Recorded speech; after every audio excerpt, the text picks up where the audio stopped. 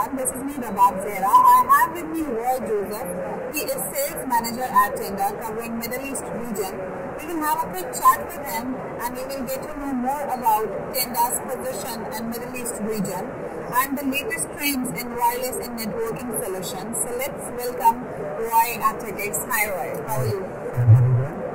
Great. Let's start with talking about Tenda, obviously. How do you position yourself in the Middle East and Africa region? Thank you very much for the question. Actually, in the region, in UAE specifically, we've been present since 2014. We expanded our operations in 2018, wherein we went with our local warehousing facility, etc. in January. Post that, the major requirement for as a company, or the focus of the company, was looking to build up a distribution network across. Keeping that in mind, we have installed around 8 distributors in the region, and a lot of new ones coming on board.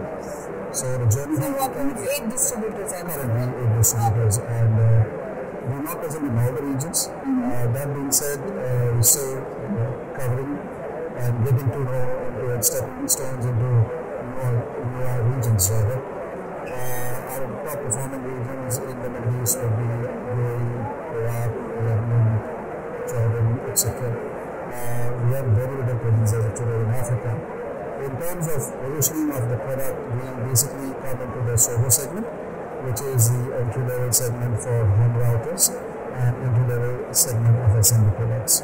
So as a brand, we have a history of 22 years, is our 23rd year actually, and we are slowly gearing up for the upcoming new trends.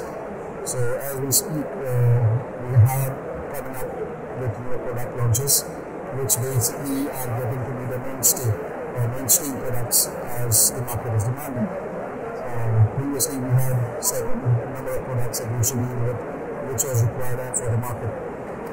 A lot of the new products today in 5G or in Wi-Fi 6 still have not yet become 100% mainstay.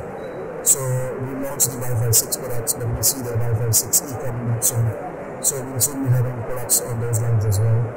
And that's how we basically slowly want to establish a footprint in the market.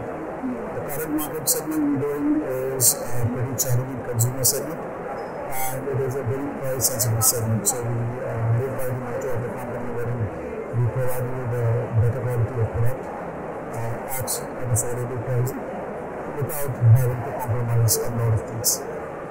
Yes, that's right. Roy, we hear a lot about Wi-Fi 6 is really off the ground. We are already hearing about Wi-Fi 7. So since the pandemic has begun, how have the trends in networking and wireless solutions evolved, and what are the trends you foresee in the coming years? So let me break it up into 2 parts to be precise. During the pandemic and post-pandemic. So during the pandemic, what we saw is a surge in demand. A lot of people forced to work from home and required wireless products.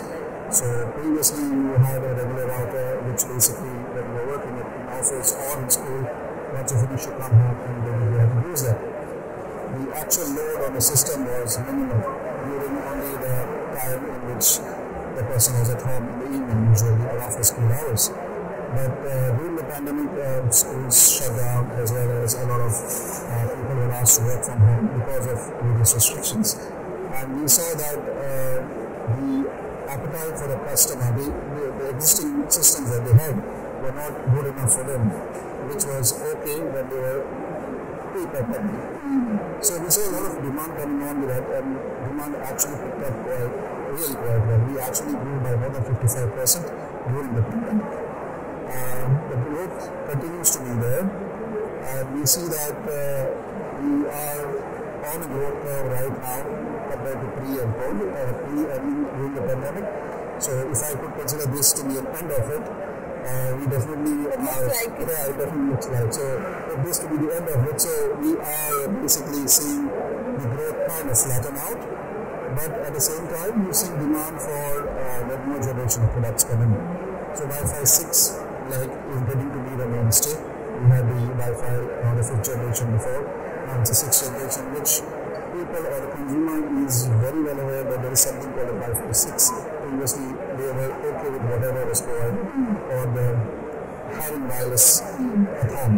Now it's become necessity.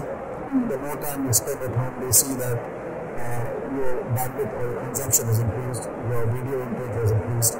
So as the number of devices in your houses grow, as your environments are getting smarter, and the house is getting more and more IoT smart, we're basically seeing a lot of demand for the Wi-Fi 6, which is driving a lot of IoT in-house smart home appliances usage into the house.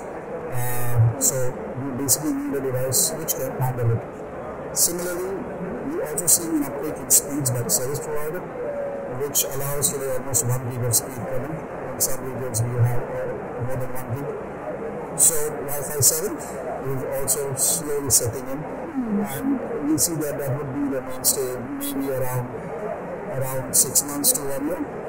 That will be slowly getting into inputs. Yes. Very much. Yes, it looks like. And thank you so much for being here with us. It was a pleasure talking to you. Thank you very much. Yeah, thank you. Yeah. Yes. Thank you so much for watching. Stay tuned to TECHx to know more about what is happening in Gitex Technology Week 2021. Goodbye.